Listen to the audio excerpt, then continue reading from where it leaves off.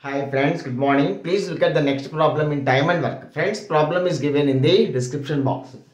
See friends, A plus B can do a piece of work in 12.5 days. That is 25 by 2 days. Whereas B plus C can do in 18.75 days. That is 18 3 by 4. That is 75 by 4 days. And C plus A can do the same work in 15 days. Here the question is in how many days A plus B plus C plus D can do the work where D is 40% as much efficient as C.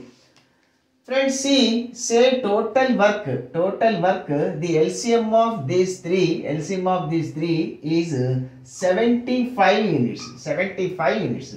Then A plus B can do 75 by 25 by 2. That is 25 3s, 3 2s, 6 units per day. Whereas B plus C 75 by 75. That is 4 units. Whereas C plus A can do 75 by 15, 5 units of work per day. By adding these three, 2 into A plus B plus C. 2 into A plus B plus C is equal to 15 units. Whereas A plus B plus C is equal to 15 by 2 units per day. A plus B plus C can do 15 units of work per day.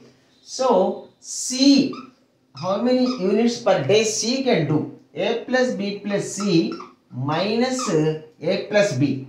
So, 15 minus 12, 3 by 2. Friends, C 3 by 2 units, D 40% of C. So, 3 by 2 into 40%.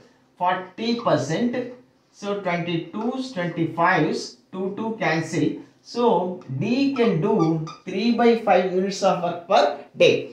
Now, A plus B plus C plus D, that is 15 by 2. This is A plus B plus C plus D 3 by 5. This is equal to 10 LCM, 15 5 75 plus 2 3 6. 81 by 10 units of work per day. A plus B plus C plus D can do 81 by 10 units of work per day. So, in how many days? Means total work by this. Total work 75 units by 81 by 10. That is into 10 by 81. 327s, 325s.